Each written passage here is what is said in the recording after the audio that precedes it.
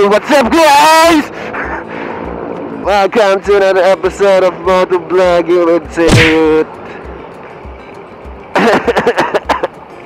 So, akit kami Marilaque. Time check, 7:17. Pero talaga namin, punta kami ng BNK. Ang kasama natin tonight, si Kuya G-Boy at ang kanyang bagong motor na si Toothless. Si Toothless. Tapos yung isang pinaka-importante sa grupo namin, ayan po, si Maki sa si Biglaang. Call time namin alas 6, nakalis kami 7 o'clock. Pakahusay po. So kasama ko din pala yung OBR ko ngayon. So yan, good luck. Medyo umaambon na rin kasi ngayon. Gagawin natin doon, witness lang natin yung daan ng gandong oras. And then gusto ko din kasi masubukan yung LED na binili ko, which is the laser gun. Ayun, kakalabas na ng motor niya kanina. Diretso break in na kami. So Mio 125 something ata yan na may remote. Kasi kanina umulan pala. So balak namin doon, sana mabutan namin yung BNK. Kakain kami ng budbod. Ayan, bandang ano na tayo, sa may RC, sa factory ng RC. Medyo malayo-layo pa tayo. So sana makarating kami doon kahit mga 7:45 and pag-servan pa rin kami ni BNK. So yun pala, hinabitan ko ng ng all-weather na lens yung laser gun natin, para if ever ma-fog sa taas, pero diretso na kami. Kasi pag puti yung ginamit mo, talagang kakalat lang yung fog eh. So bukas nga pala, if ever magkaroon na makapag-out ako na maaga, may vlog pa pala tayo kasi may kukunin akong isang item dun sa Fastco Market, which is the intercom. Pero if ever kasama ko si Jeffoy, kami. Kita nyo yan? Mag-ride kami. Tapos wala akong kasama ng OBR, so pwede kami mag-usap all along the way. So as you can see, medyo sobrang dilim na dito. Pero medyo bukod pa to. Wala pa tayo sa arka ng Marilaque. So pala, last time kasi nagplan na kami ng bakit ng Marilaque. Kaso nagkaroon ng problema. And ang problema ulit is si Kuyang importante. Si Kuya Maki ulit. Dapat pag-uwi ko after duty ng 5 PM, sibat na sana kami. Kaso yun, may last minute cancellation na nangyari, so hindi na natuloy yung biyahe namin. So yun lang. So buti naman ngayon, umulan bumagyo, wala na kaming pakialam, basta tuloy na to. Grabe sobrang sarap nung medyo basa yung daan, kaya medyo chillaksan tayo sa pag-akyat mga sir. So yun, hintayin namin si Maki. Importante talagang taong yun eh. Diba? So hintayin natin to, baka umiyak kasi to eh. Kasi last time na nagplan kami, ayaw niya talaga kasi takot si Kuya Maki. Ayun, nagaganto ako kasi kami about sa nakakatakot. So yun nga, sabi namin, tara ka tayo doon, walang back ride, walang OBR. So sabi niya ayaw daw niya kasi baka mamaya pagdating namin ng Devil's Corner or Manukan, may makita kami side mirror na hindi ina-expect.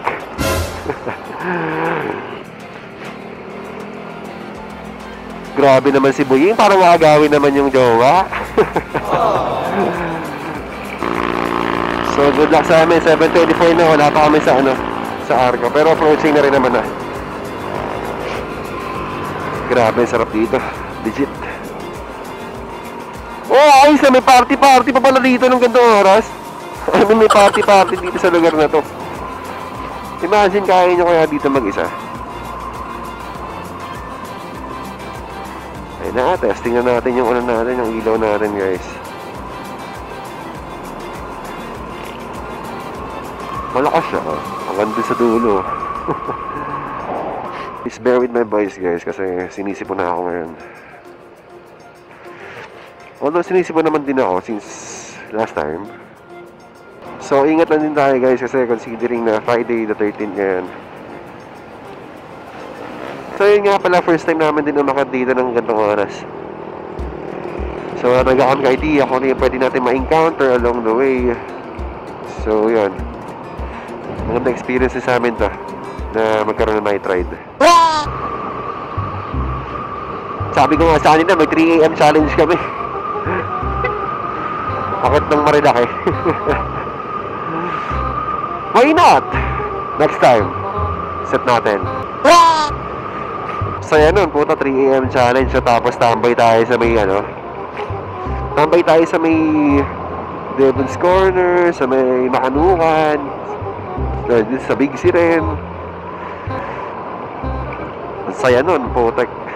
So, ngayon pala, nag-check din pala ako ng trip meter natin. Kung ilang kilometers yung tinatakbo natin. So, as of now, 19.7 from dun sa pinagkitaan namin. Grabe, ang dilim, oh. Wala!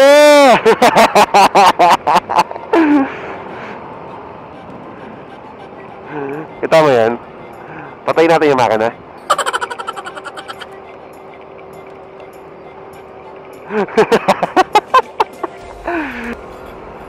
Na daw sila makita, so wala akong choice kundi ako yung mauuna. So wala kayong footage. So imagine, dalawa lang tayo dito. Tapos mamatayan tayo ng motor.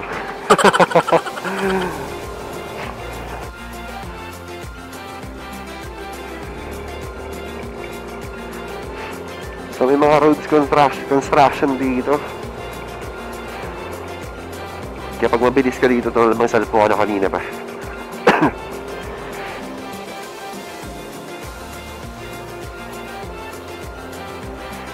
So update na din pala dito, maraming mga constructions dito. So kung magkakamote kayo dito, before Palong Alto, wala may naglalagyan talaga kayo. So dito na kami sa may Palong Alto.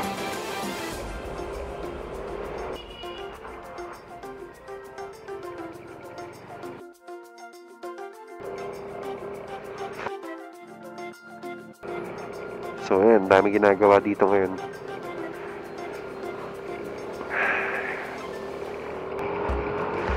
So ito na, approaching Big C! Yay! Charot!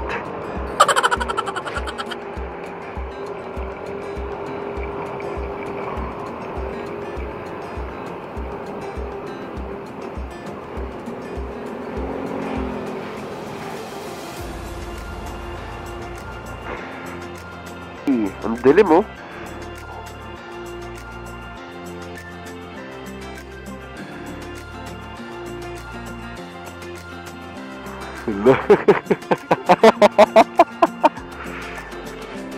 Yung hamog, oh, kita mo?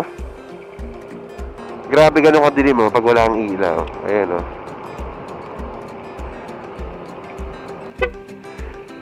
Patay may ilaw! Wala ka ba lang? Pwede rin.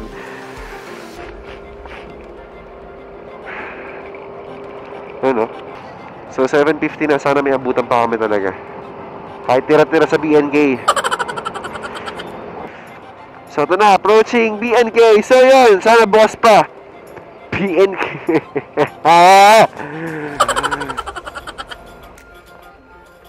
Ano? Pwede pa? Pwede pa? Pwede pa? O sabi mo na. So we're here at BNK Cafe Resto. Tatanungin ko muna sa loob kung pwede pa. Pero pa? Ayun, sakto-sakto. Hay ate. Check natin yung Motovlog na. So ito pa yung sticker natin guys. Alright. So yun, open pa, sakong-sako talaga. Ang galing. Nakakatawa yan, boying.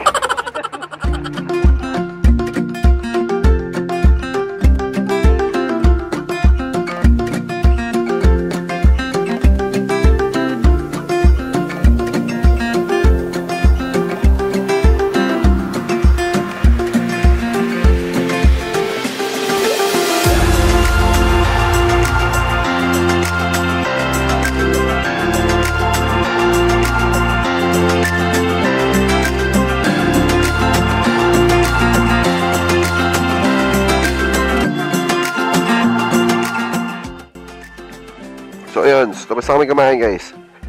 Sobrang sulit. Kami na yung last customer na nandito. So para sa amin talaga itong punta natin. So yun, balik na kami. Nakatamambay kami sa Devil's Corner.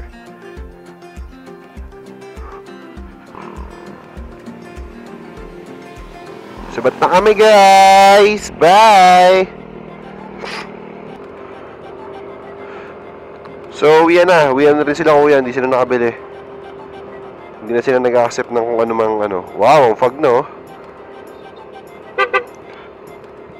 Tama yung fog. So yun, punta kami muna sa ano. Saan nga yun? Sa may manukon, tambay kami. Tapos picture kami sandali. Grabe. Mahamog na guys. Pero hindi pa naman ganun ka-fog. Sobrang sarap talaga dun sa BNK. Sobra. Legit.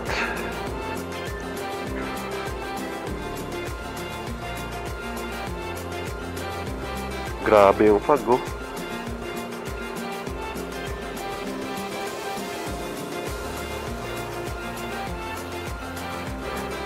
Why, dog?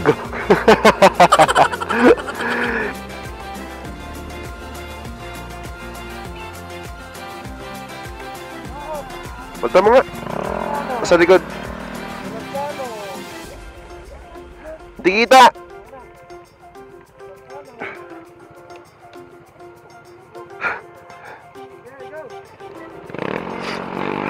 So, kailangan natin magpalit ng kulay dilaw kasi hindi kumakalat lang yung fog.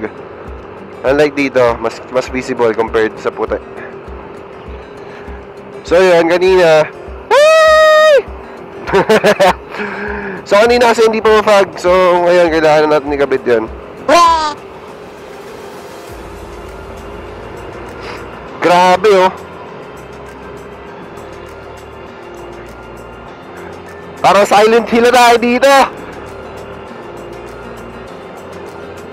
Grabe yung fog dito, sobrang saya.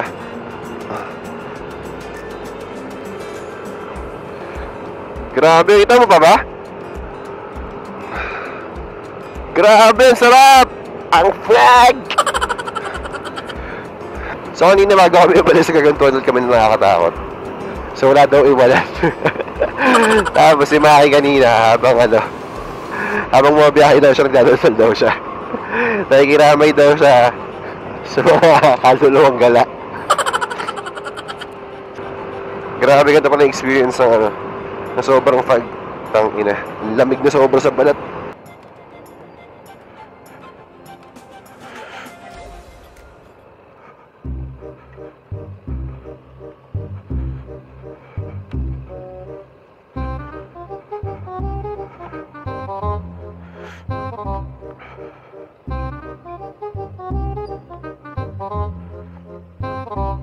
O, picture tayo. Ha?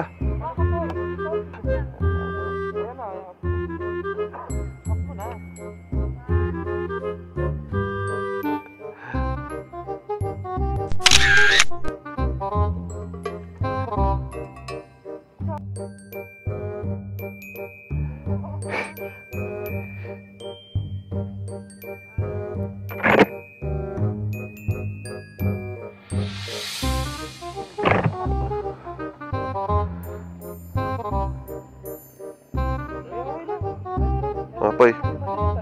Ikaw. Senterstan mo muna yan. Ito.